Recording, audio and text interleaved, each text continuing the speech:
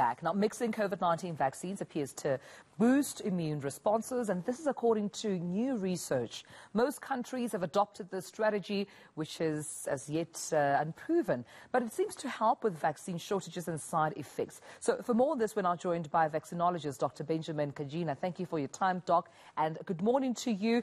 Personally, this is all new to me, so I'm learning as I'm speaking to you. So are we really saying this new research suggests that mixing two vaccines, different vaccines at that, might prove to be effective? Good morning to you and to your viewers.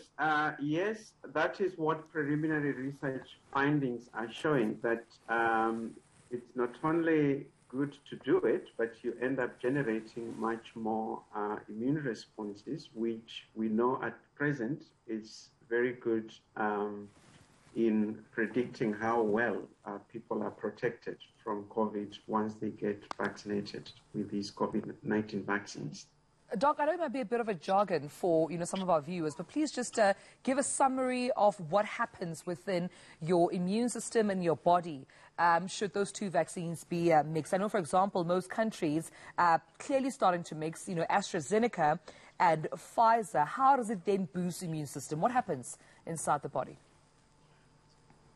So that's a good question. It's first important to highlight that these early studies, what they are showing is that the order at which you actually start vaccination matters. So the vaccines that have been tested so far and data has been released is you start with AstraZeneca and then you boost with Pfizer vaccine.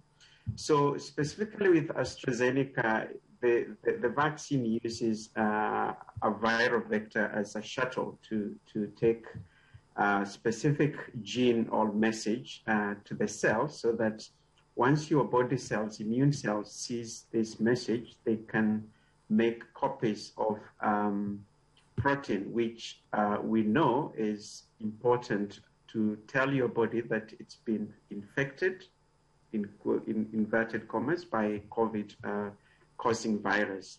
So what happens if you bring another AstraZeneca vaccine as a second dose? The body mounts a response not only to the protein that is encoded in this shuttle or virus, it's adenovirus, but also to the virus itself, meaning that your body has developed an immune response to the protein and to the virus. So when you come with the same vaccine, it is highly likely that the body will neutralize the vector that is carrying the message, and therefore blunting the second response that you get from the AstraZeneca vaccine. But now if you start with AstraZeneca vaccine and then you bring Pfizer, then you take away that potential for the body to neutralize the shuttle that is carrying the message, which we need the body to react to. I hope that clarifies to you and to your audience. I mean, it is a bit of a jargon, Doc, but I mean, the sense we're getting there is that essentially it seems, the two different vaccines seem to be a lot more effective in boosting, your immune system. But with that being said, any side effects whatsoever then you would like to at least warn about? Yes, so I think a very big disclaimer to mention here is that so far these studies that have shown that the numbers are not big. So additional studies are being planned to actually come up with much more sufficient information to guide policymakers in terms of making decisions on mixing and matching. So some of the studies have shown, for example, there is more safety signals or more adverse reaction through mixing and matching. And also this might also depend on the duration between the first dose and the first and the second vaccination. So they're also trying to see whether they can expand the dosing schedule.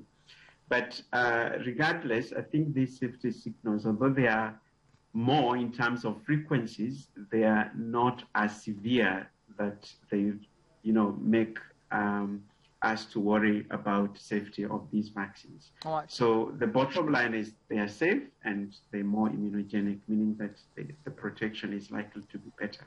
All right, Doc, we'll leave our conversation there. And thank you for this clarity. Vaccinologist Dr. Benjamin Kagina joining us on the line.